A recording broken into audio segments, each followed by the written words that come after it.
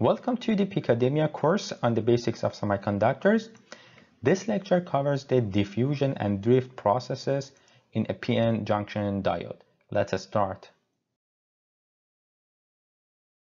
By the time you finish this lesson, you will learn the formation of the PN junction, diffusion current, drift current, and the PN junction in the equilibrium state. In the previous lecture, I discussed the majority and minority charge carriers in doped semiconductors, and I talked a bit about the energy band diagrams of N and P type semiconductors, while no PN junction had formed. In this lecture, you are going to learn what will happen when the PN junction is created. You can imagine the P and N type semiconductor bulbs as two gas containers. Free electrons in the N type semiconductor are the majority charge carriers, and they can be considered as gas molecules. Therefore, we can assume that the N container is pressurized. The majority charge carriers in P-type semiconductor are holes, and they are vacant sites. The P-type semiconductor has some free electrons as minority charge carriers. Therefore, we can consider the P-type semiconductor as a container that is minimally pressurized. When the P and N containers are connected, gas molecules from the N container are sucked or diffused into the P container. This diffusion stops when the pressure between the two containers is balanced. Once that happens, we say the containers are in the equilibrium state. Although this is true that gas molecules diffuse into the P container, when you look at both the containers in equilibrium state, you can see that the density of gas molecules in the N container is reduced and more vacant spaces appear between the gas molecules in the N container. In other words, some vacancies or empty states are diffused from the P container to the N container. In conclusion, what I want to say is that the diffusion happens from P to N and N to P semiconductors once the two containers are connected. Let's put the pressurized container analogy aside and take a closer look at the real diffusion process when a real PN junction is formed. Before the PN junction forms, both the P and N type semiconductors are neutral. Once the PN junction forms, the majority charge carriers, free electrons on the N side near the junction, diffuse into P side, and the majority charge carriers of the P semiconductor holes diffuse into the N side. What you need to understand is that the diffusion of electrons and holes is not due to an electric field between positive and negative charges. Rather, it is due to the difference in the concentration of charge carriers.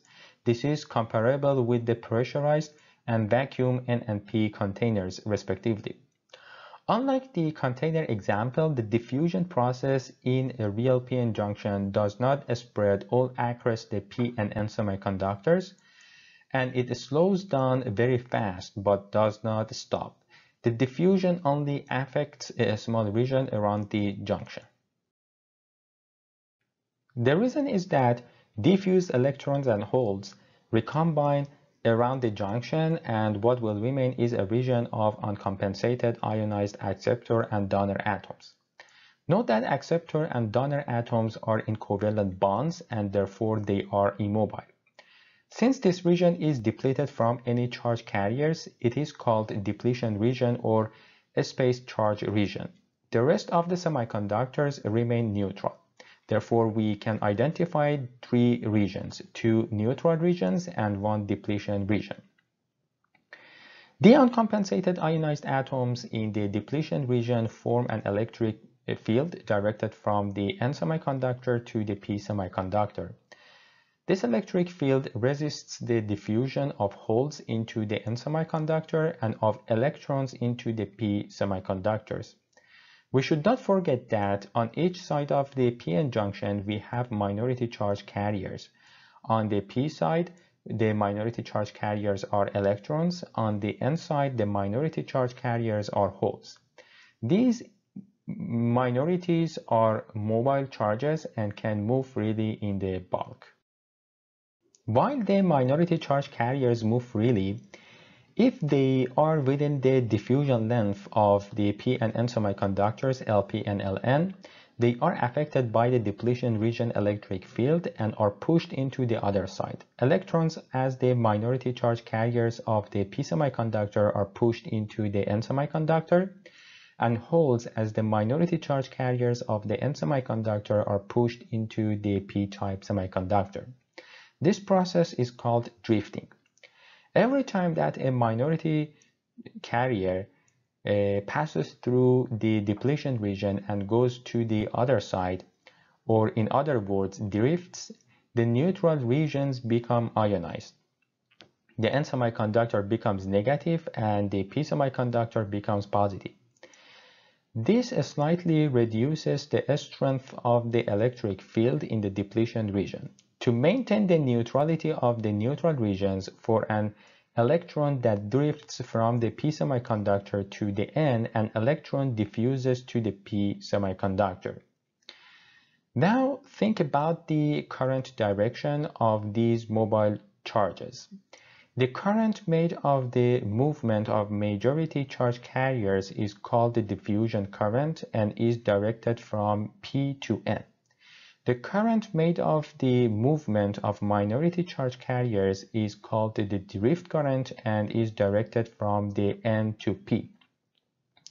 In equilibrium, the diffusion and drift currents are equal, and therefore the average net current in the whole device is 0. In this lecture, I discussed the formation of the PN junction, diffusion and drift processes, and the equilibrium state in a PN junction. In the next lecture, I will discuss the PN junction built-in voltage, energy band diagram, and types of PN junctions. Thanks for joining this lecture of Peacademia.